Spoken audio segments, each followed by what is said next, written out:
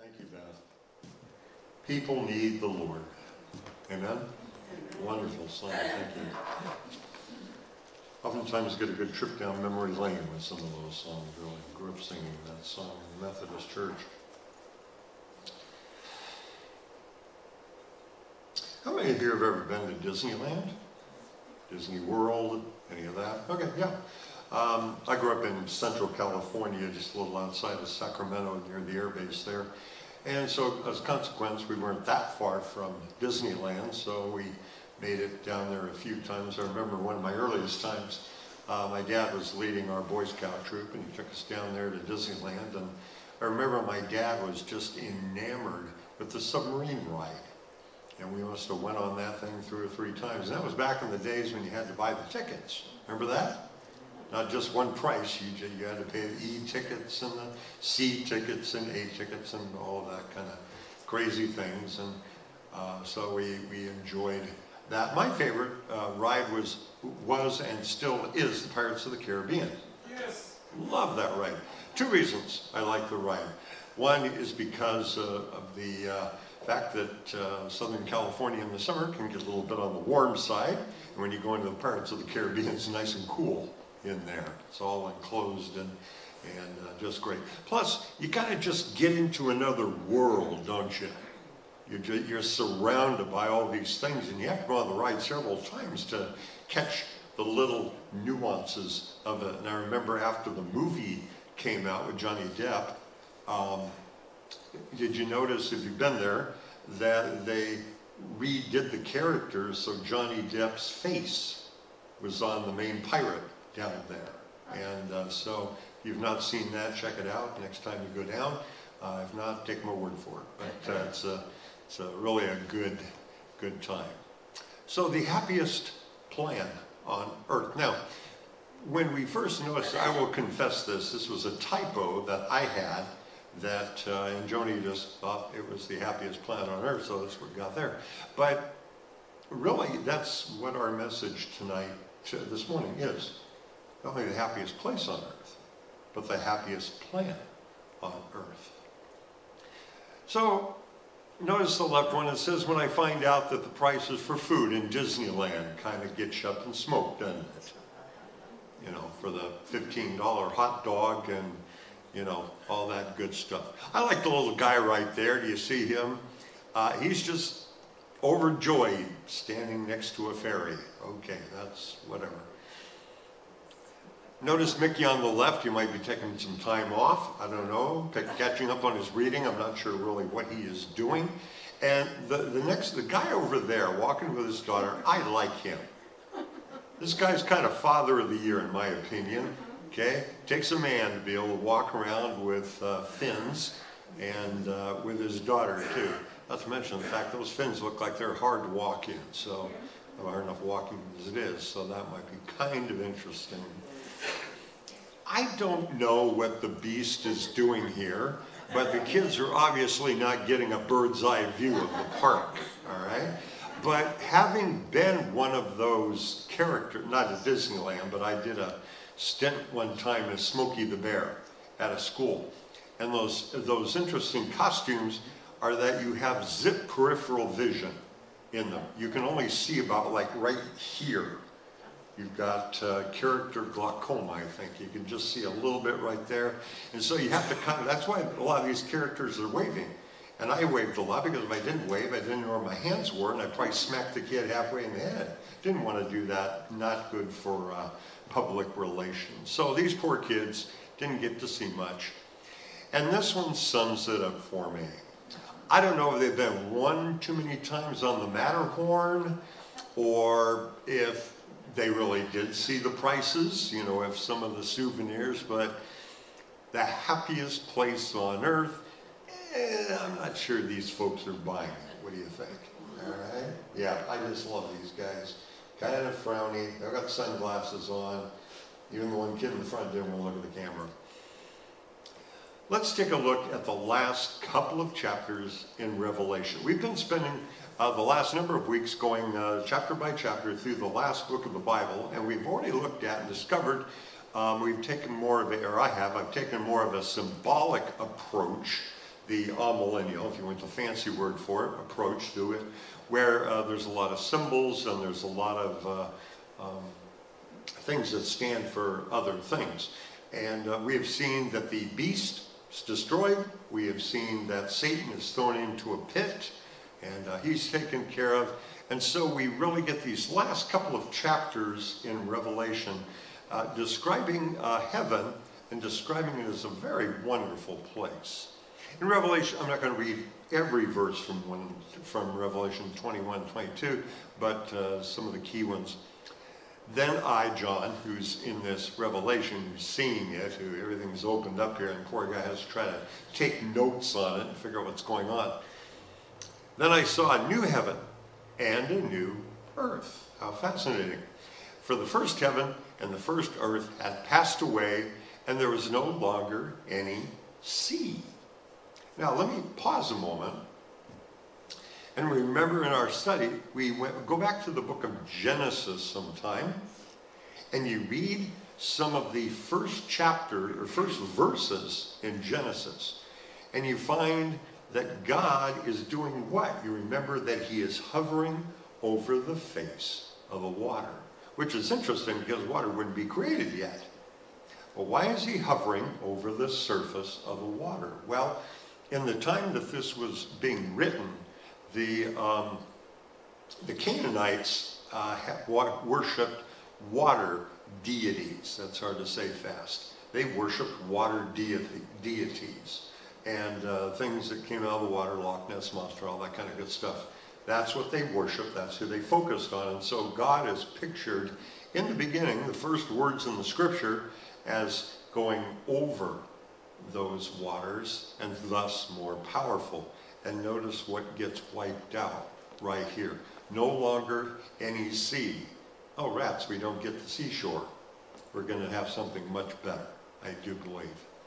I saw the holy city, the New Jerusalem, coming down out of heaven from God, prepared as a bride beautifully dressed for her husband. We saw that picture last week. And I heard a loud voice from the throne of God saying, look, God is now among the people, and he shall dwell with them. They shall be his people, and God himself will be with them and be their God. The dwelling place is, okay, got a slide wrong there, okay. He will wipe away, look, every tear from their eye. Isn't that wonderful? You can just look at that one and meditate on that if you wanted to. Unfortunately, Johnson & Johnson has it wrong. There aren't no more tears, okay? Not in this world, not in the midst of a pandemic, not in the midst of governmental chaos, not in the midst of all the other nonsense that's going on all around the world, including the persecution of Christians that's happening today. But yet there is a time when he will wipe every tear from their eyes. There's nothing to cry about. Why? Because everything is perfect and beautiful. People need the Lord. And just like Beth played for us so beautifully earlier. There'll be no more death or mourning or crying or pain. The old order of things is passed away.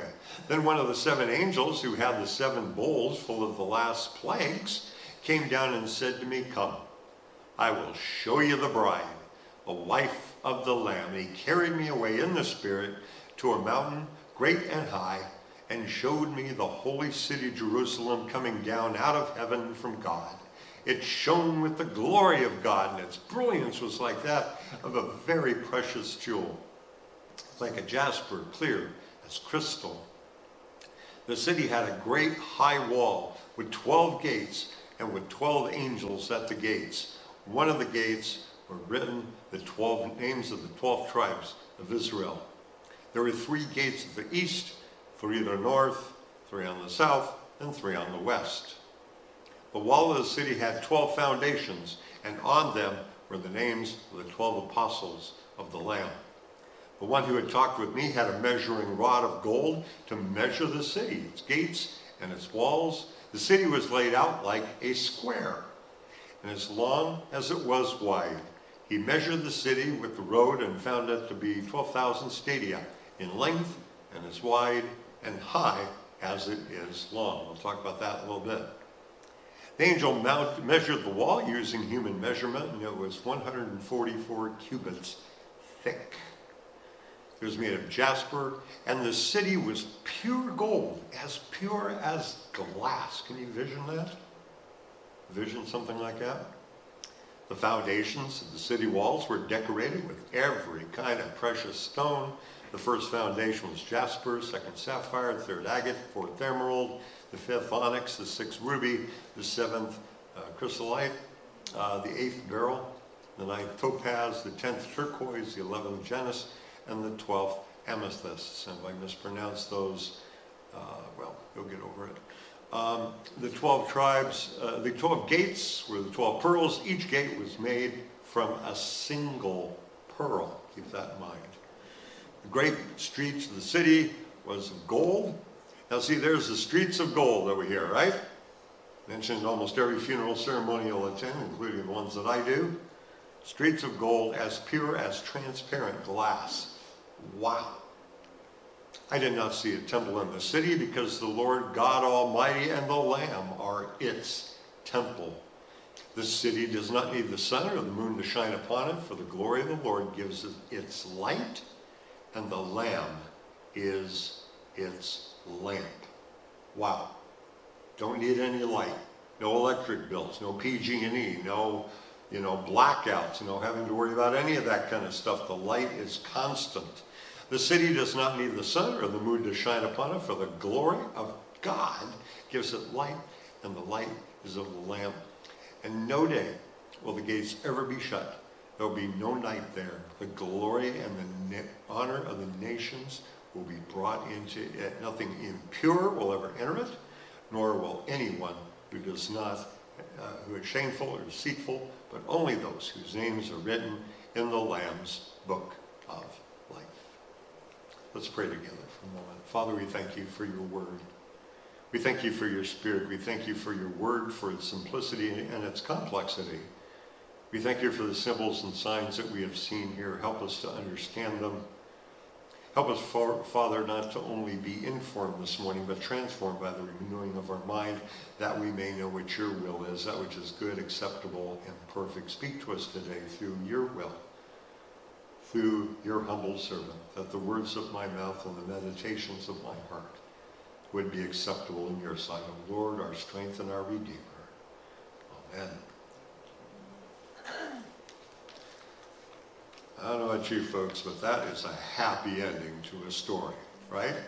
And we can say with confidence that they'll live happily ever after? Absolutely. Absolutely. And you see here, people have always just asked interesting questions when they find out you're a minister. People will ask all sorts of cool stuff, interesting stuff, maybe silly stuff sometimes. That's okay. I'm glad to answer anything as much as I can. People will say, are there golf in heaven? Sure. Matter of fact, I can make a case of Bob McAllister's designing some courses up there, It's all could be very much a part of that. Heaven, they want it as a garden, like the Garden of Eden. And certainly, we'll see that a little bit more as we get into the next chapter. But is it a city? Well, yeah. The new city of Jerusalem laid down. Now, there's many ways to read the book of Revelation. We've looked at a few of those. In reading something about the new city, Jerusalem, there's really two ways that we can read this. And as I've said before, there are many different views on the book of Revelation. And any of those views are fine because it is a non-salvation issue. What I mean by that is that you can read this as being literal, you can read it as being symbolic, and still understand that you're a Christian, which is the most important thing for going to heaven, right? And I've told you before that in our community, the pastor over at Grace Church, Brother John, I've told him I've used him in a lot of sermons, and he and I have completely different views on this, but I remember telling him that, you believe in the rapture, I don't. So if we do get raptured up, you can hit me on the shoulder and say, "Ha, told ya." And I gave you perfect permission to do that. That's fine. The point is that no matter what you believe about all this stuff, if you're a Christian this morning, you're going to heaven. You get to enjoy this good stuff. Amen? Amen.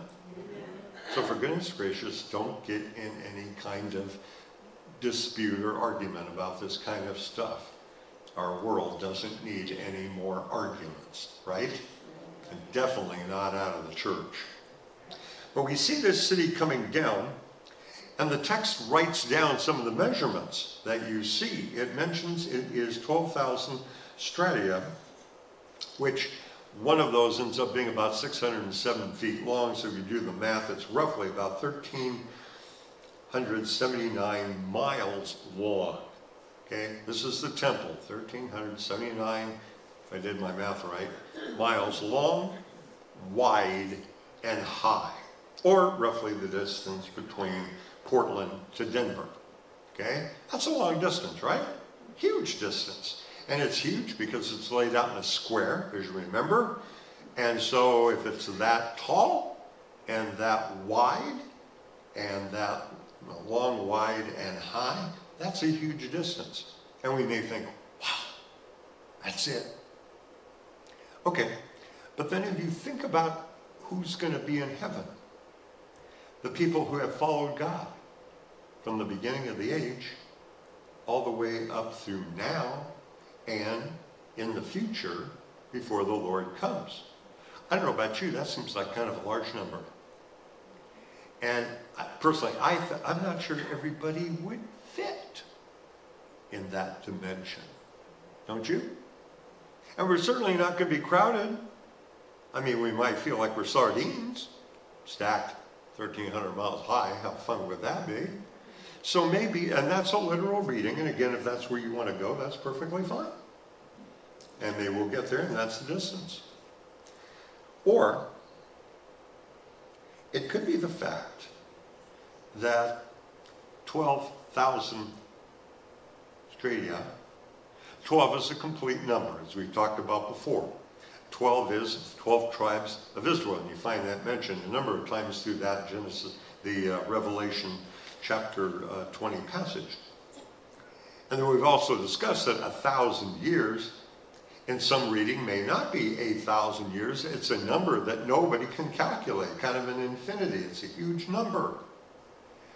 And we notice that 1,000 is 10 times 10 times 10, again, perfect numbers. Make sense? In other words, we're going to be in a place where the dimensions are absolutely immeasurable, because we're going to be with a crowd of people that are immeasurable. We found earlier in Revelation there was a remember the 144,000 that we talked about? Right after that, talked about a multitude of people that no one could count. And that's who's all going to be in heaven. And here's the point. We don't have to count them. Okay? We're not the census takers. Why? Because a lot of people are going to be there. Now, I don't know about you, but one of the things I'm excited about is I'm excited about seeing people that have gone on before me and that I'd like to see. My mom died when I was 17. I can't wait for Joni to meet her. And my grandkids, when they get there. And hanging out with Paul, Peter, all these kind of folks. Hanging out with some of you who we enjoy hanging out with and love spending time with. And after we spend time together, we go, oh, I really wish that this evening could go on and on. Don't you ever wish that? You're out with good friends and you're having a great time, and yeah, we gotta go home and get to bed, put the kids in bed, whatever you're doing, and you wish you could stay longer. And say, Bruce and I, we enjoy hanging out, drink coffee. You know what? We just, let's do that for about 500 years. Bruce, what do you think? And as that hymn teaches us, we no less days to see God's praise than what? Than when we first begun. So then I can spend another 500 years with John. We can hang out, make music. Maybe we'll all be making music, who knows? Maybe I'll actually learn how to play the guitar right. Miracles can happen in heaven, eh? All sorts of things.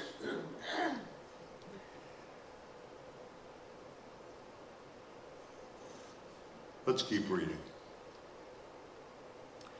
Revelation chapter 22, verse 1. Then the angel showed me the river of water of life, as clear as crystal, flowing from the throne of God and of the Lamb. Down the middle of the street of the city, on each side of the river stood the tree of life, bearing 12, note that number again, 12 crops of fruit, yielding its fruit every month. Wow, that'd be cool. That's what I call a growing season. And the leaves of the tree are for the healing of the nations. No longer will there be any curse. The throne of God and the Lamb will be in the city, and the servants will serve him. They will see his face, and his name will be on their foreheads. You remember the group of people who are of the world, don't want to follow God, don't want anything to do with him? What mark did they get? The mark, yeah, 666. We talked about the ultimate incompleteness. It's on their hand, and where? On their, whose name do we get? Ooh, we belong to Jesus. There'll be no more night. There'll be no need of a lamp, or a light, or a lamp, or the light of the sun, for the Lord God will give them light, and they will reign forever and ever. If you start breaking out with a hallelujah chorus, we'll be okay with that. Oops. Notice the gates. See, there are streets of heaven we talked about. Did you read the pearls? There are pearly gates. And did you notice in there that though each gate is made out of one pearl? One pearl. Each gate, one pearl. 1996, this is the largest pearl ever discovered. It's in the Philippines. It was more than 2 feet long. That's the largest one mankind has ever unearthed. Now, if each of those gates, assuming the gates are over 2 feet tall, maybe they're Munchkin gates, I don't know. Okay, but assuming they're more than 2 feet tall, you have oyster overtime, don't you? All right, in terms of making those. Huge gates, one pearl. And see, the greatest place on earth, the greatest plant on earth, features not only a beautiful city in an urban setting, but also features a river. I've got a river of life flowing out of me, makes the lame to walk and the blind to see. Remember that chorus? Opens prison doors, sets the captives free. I've got a river of life flowing out of me. Now we're supposed to spring up, okay? Kids song, been doing camps too many years, all right? Well, that's a great theology, and it comes right here from the book of Revelation, this river of life that we have. And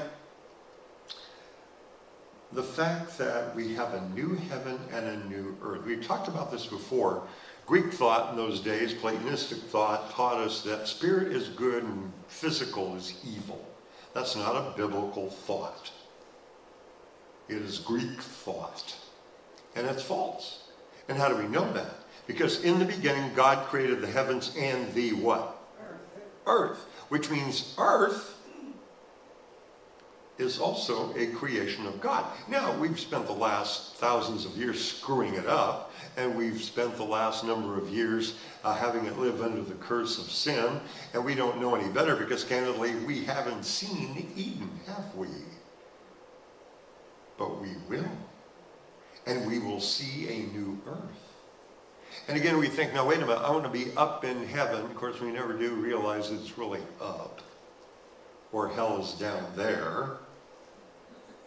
Down there is the mantle, the crust, the core. Probably got those in the wrong order. Haven't been in a geology class in a while. But hell is not down there. Heaven's not up there. It's in places we can't even fathom if God explained it to us. But we do know that there's no more sunlight or moonlight needed, no more tears, suffering, pain, or death, bitterness, pain, evil. We have the peace that passes all understanding, joy unspeakable. Amen? And really, the only thing we need to be worried about right now is that, A, am I going? Do I understand Jesus Christ as my Lord and Savior? Have I given my life over to Him? Have I buried myself in baptism? Have I risen again in the newness of life? Do I accept him as my Lord? Then we're going. We're going tomorrow, next week, next month, next year. Doesn't really matter. Because in the midst of all this nonsense that's going on in the world, 3 words I want to give to you today. 3 words, you know these. 4 words, sorry. God is in what? Control. Isn't he? Do you believe that? God is in, say it a little louder so I know you're not falling asleep. God is in control. Yeah, do you believe that? Amen. Or as the old song gives it to us, poet, I don't know what tomorrow holds, but I sure know who holds tomorrow. I know who holds the future. And it's under his design. And if you're like me, God's pretty good about not giving us the memo, really, about what's happening. Why? Because we wouldn't understand it if he explained it to us in the simplest ways, which he has through the scripture, through his spirit. But it's like explaining physics to my 3-year-old granddaughter. She'll look at me just as cute as could be, and she'll be glued to every word, not have a clue what I'm saying. Fine. But she does know that I love her. And when I hold her, I'm protecting her and picking her up and just loving on her. That's all she's worried about. And candidly, that's what we need to be worried about too, because religion, I hate that word, but faith and everything is not in a belief system or a theology or anything like that. It's in a person. It is in the person of Jesus Christ, who watches over each one of us. He knows how many hairs we have on our head. He knows when a bird falls out of a tree. He knows everything intimately about us. He knows us better than we know ourselves. Isn't that wonderful? And so he knows what we need, when we need it, how we need it. And prayer isn't informing God, or as we get, this will come as a shock to many of you, I know, but I'm just going to rock your world right now. There are people in the church that complain. There are. Would you believe it? And people will call and they'll complain. I put my name on the prayer list and you misspelled my nephew's name. Well, that means nobody's going to pray for your nephew because, God's not going to know a misspelling in a name. Don't believe that. Your nephew is prayed for, whether we get the name spelled right or not. He knows things about us that maybe we aren't going to share with anybody candidly, and that's okay. He has searched us. He knows us. He knows when we rise up, when we're near, when we're afar. He knows us. How many here are looking forward to going to heaven? Oh, yeah. I'm looking forward to it. I want to close the series out with a story. It's not exactly a joke, but it's an old story. It's an old legend. Probably not true, but you know what? The imagery is something that just speaks to me every time I read it. So I'm going to share it with you. Now, first few lines are going to be the setup to every joke you've ever heard, all right? There was a guy who died and went to heaven. How many jokes do you know? Let's start with that. Okay. So this guy goes to heaven. I'm not going to mention the pearly gates, although they're tall. They're each made out of one pearl. You can now know that and tell that to somebody. If I ruin the joke they're going to tell you. But here we go. So he's up there.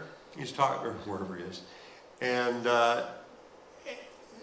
the angel asks him, he says, well, I got a question for you. You want to go to heaven or hell? The guy's kind of shocked. Well, can you show me both? Sure, if you want. Let's check out hell. So they go to hell. And they're in a long, probably twice as wide as this aisle, and in a banquet room that's 15 times as long as this aisle right here. Okay? Big, long table. Both sides. People sitting on both sides. Wonderful food and smells as far as the eye can see. It's just wonderful. Guy's mouth's starting to water because he's a little bit hungry. And so as he's looking, the people have forks getting ready to dig in. Trick is the forks are mounted on these long poles that are about 8 feet tall, all right? And so as they try to get the food, they can stab it, fine, but they can't make the turn to get it back around to their mouth. So you see an image in hell where you got people starving to death, surrounded by some of the best food in the world. And he goes, whoa, that just doesn't sound like anything. I'm not going for it. Let me see heaven. Okay. Next place they go, same table, same room, same dimensions, same food, although it smells better, same forks, big and long. And the guy says, okay, help me here. I'm not seeing a whole bunch of difference here. He says, well, watch for a minute. And you notice the people were taking the forks, instead of trying to turn those long forks around to each other, they simply had the forks, and they were feeding each other. Is that not where our world needs to be today? Is that not what the mission of the church needs to be? Isn't that what we need to be doing as Christians as we are helping this world? Not trying to see what I get out of it, but how I can help. I can love, I can pray, I can encourage, I can listen, I can help strengthen people. The light of Christ in me can share other people and feed them in ways that the world can't even consider feeding them and helping them and preparing them for the place where there will be no more tears. There will be no more sorrow, no more pain, no more suffering. A place that many of us are sure, yeah, I know I'm going, but let's just not hold it on as an insurance policy, folks. Let's take it on as a lifestyle. There's enough room in heaven for everybody. Is there not? There's enough room in heaven for somebody that you know, a neighbor, could be a friend, a relative, co-worker, schoolmate, whoever it is. There's room for you today. And as the worship team comes, and as they share with us, really this kind of upbeat Gaither song. Soon and very soon, we are going to see the King. Right? Here's the thing about that soon part. And that could be tomorrow. He could come before the Super Bowl. Hope he does come before the Super Bowl. No, I can say. You don't, yeah, you want to watch Tom Brady all the time. Okay, I know that. So maybe he'll come after the Super Bowl. All right. Are you ready? Are other people being made ready? Are we encouraging? That's our question for the day as the worship team sings and shares, and if you are thinking, boy, I'd like to kind of know for sure I'm ready, or I have a prayer concern. We have a number of prayer concerns. We have Teed Nail, maybe you know Teed. Teed went into the hospital at the great urging of his wife, like many of us go in the hospital only when our wife pretty well forces us to go there. He'd been having some chest pains and some weaknesses and everything. They did an angiogram yesterday and found a couple of blockages, so they're going to be doing bypass surgery on him tomorrow. So we need to keep Teed and Lynn in our prayers. We need to keep the McAllister family. Am I missing anybody here? Well, Luann is here today, hiding in the back, so. Amen. So good when we see the answers to prayer. Carol McAllister's over here. Yeah. So make sure you do it. Amen. Amen. What a deal. So from a distance. let's stand together as the worship team leads us today.